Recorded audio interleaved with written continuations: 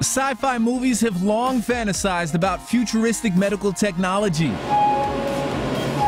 And that future is here, starting with robot-assisted surgery. So what I'm doing here is attaching the robot. The Da Vinci surgical system is a tool that allows us to do more precise surgery through very small incisions. Dr. Ramon Morello says that smaller incisions speed recovery time. This hernia patient was up and moving the same day. And that's it. And hysterectomy patients no longer have weeks of recovery time in most cases, according to Dr. Jonathan Wilms. Typically, most women are in the hospital, either go home later that day or the next day after their hysterectomy, and then are back on their feet much quicker. The surgeon is always in total control. There's nothing autonomous about this robot. When we move our hands, the robot moves. If we don't move, the robot doesn't move.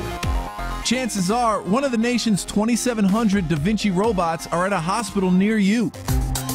Next up, trauma patients with severe bleeding need help fast. Wouldn't it be amazing to have a material that you could literally squirt onto that broken blood vessel and seal it up? That material is called Metro Medical Glue. It'll stop bleeding in about a minute and can be used both externally and internally. When a human lung is punctured, it collapses and requires surgery. Metro will eliminate the need for stitching or staples and will simplify the procedure. According to researchers at Harvard and Sydney universities, it's ready for human trials.